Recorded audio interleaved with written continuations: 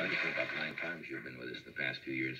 You always give us a little lesson, a small portion of mime. What can we cook? Well, maybe we could make a, there's a pantomime which I do in a restaurant, a coffee shop, where I do a certain steak, tartare, and I break eggs, And in reality, this is quite important because there's a difference between doing mime for films and doing mime for the theater. In a film, you would take the eggs and really do it in a certain reality, see? And when you have a big audience and there are 4,000 people, you have to create the eggs. Then you do things which are false and become real. For instance, like this. Big noise, huh?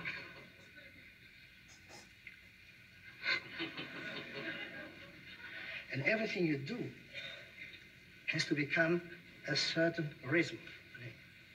See? And now you're trying to do the steak, and then the poivre, and then trying to...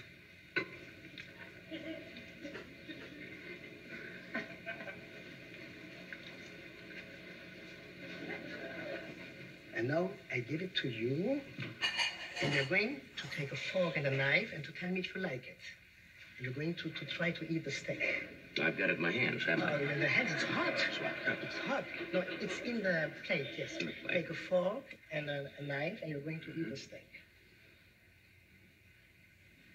Oh, excuse me.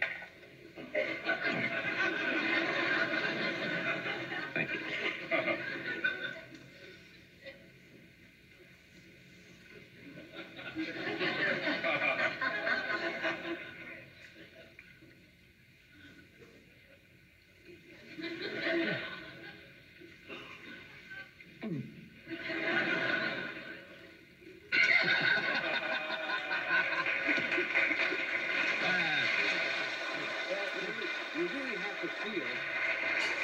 It seems so simple, but you really have to feel the solidness of the object. You just can't casually... Absolutely.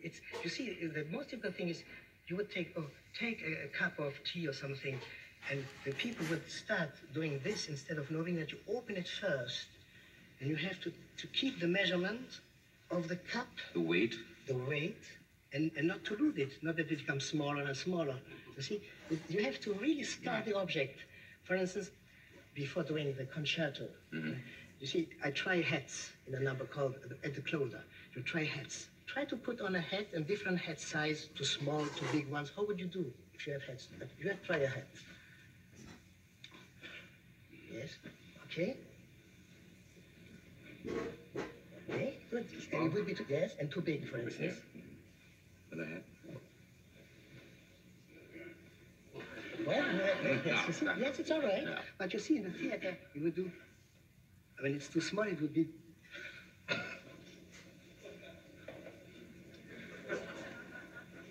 And for instance, clothes. Could we go there? Yeah, we got a minute here. Yeah. What are you going to do? Well, for instance, it's too late for... It's too late for the clothes. Let's imagine that we shall end with a nice concerto. Concerto. You play the piano, and I play the fiddle. You see? Now, you play the piano, and I will have the violin ready.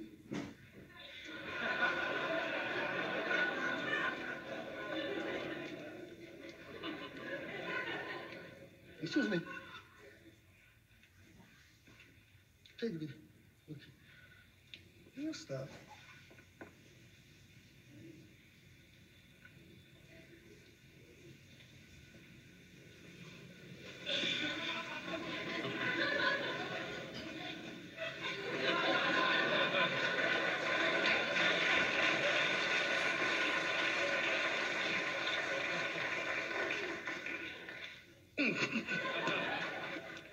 And then? Wow. You make it so simple. Yeah, you make it so simple. See, try to take the violin. Try to take the violin, for instance. Light number. All right. See, to take the violin here. Like this? On your chin. Mm-hmm. And then you do this. Well, it's hanging out here. Yes, yes. And then you take the... And then you start. Please, go ahead. Oh, no, you make it. No, I'm not going to follow that. It's all right. It's all right. May I take yours? Thank you. Good. Good. A bow? And you wait for the bow. Take the bow behind you. Where's the bow? It's all right. Take it in the air. Oh. Okay. Go ahead. Go ahead. Oh, shoot. There's a bow you got.